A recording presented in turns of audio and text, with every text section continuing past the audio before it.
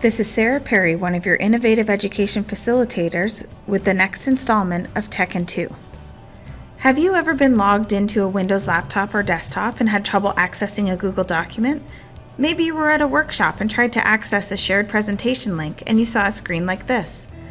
Or perhaps you tried to join a DDSB colleague's classroom and saw a message saying the link wasn't valid, but you are sure that you typed the classroom code correctly.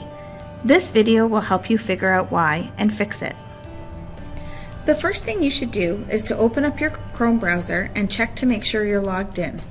If you see this Head & Shoulders icon, you are not logged into your Chrome.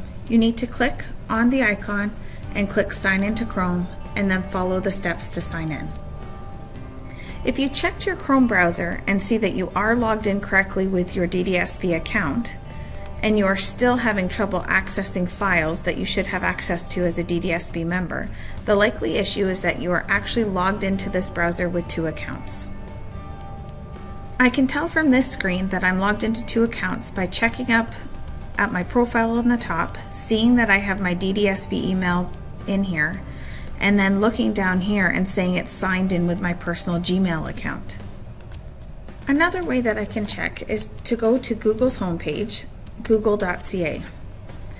When I go here, again, I can see at the top of the Chrome browser that I'm properly logged in with my DDSB account, but when I click and hover over here on the S, I see my Gmail account. This means that I will be unable to access Google Classroom or any documents that students send me, or possibly that my colleagues send me that are shared with DDSB members only. The best way to fix it is to go up to the top and click on your name and click Manage People. Here, I'll hover over my avatar or your picture, whatever picture you've chosen, and find the 3 dots. When I click on the 3 dots, I can remove this person. And I say, yes, remove this person. This will clear out my Chrome browser. Then you can reopen the Chrome browser, click on that white Head & Shoulders, and follow the steps to signing into your account.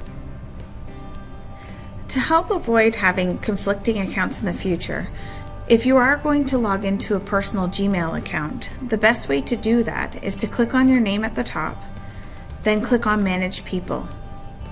Here you can click on Add a Person, pick any avatar that you like,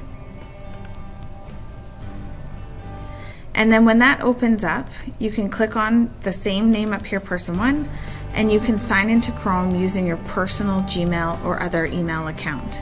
This will ensure that you keep your accounts separate and you won't run into the problem of not being able to access anything that somebody has shared with you. As always, if you have any questions, please feel free to email us at edtechs.support@ddsb.ca.